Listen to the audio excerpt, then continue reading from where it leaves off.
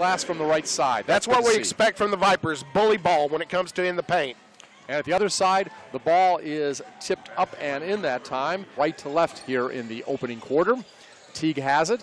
Teague gets down low, puts it over the bigger Nichols, alters the shot, goes out of bounds, maybe even blocked it. It's been high-scoring first quarters. If you're looking for any trends, there really aren't any. The Vipers are 2-2 whenever they lead after the first quarter. And Hannes down to Nichols, who dunks it, so Memphis gets the first 2 points of the second quarter. Simmons wants it cross court. Teague, though, on top to Scott. Scott thinks about shooting. Double team will work toward the lane. Now gets it out to Nichols on the left side. Hits a three-pointer from the left corner. And he's going to try to put it up over Sochi, but Sochi will block it.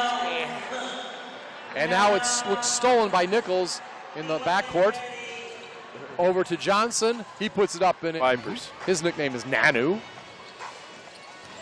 Morris drives, knocked down by Nichols, put up by Williams, and there's a whistle. On one roster, I have Thompson. On another roster, I have Thomas. You know what? I'm a little confused. I see that myself. That's why there's a little confusion. So that's why I've called. I can make mistakes with names. And there is Thompson Thomas, like he did over the weekend.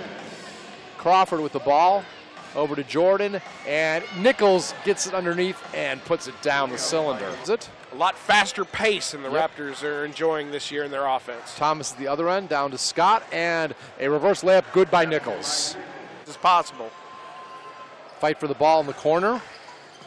House loses it, and back comes the visitors. Alley-oop pass down to Nichols, and he'll put it up and in. Dante Weber, the behind-the-head pass to Onuaku, who gets it perfectly to a streaking Troy Williams. And Nichols puts it up and in.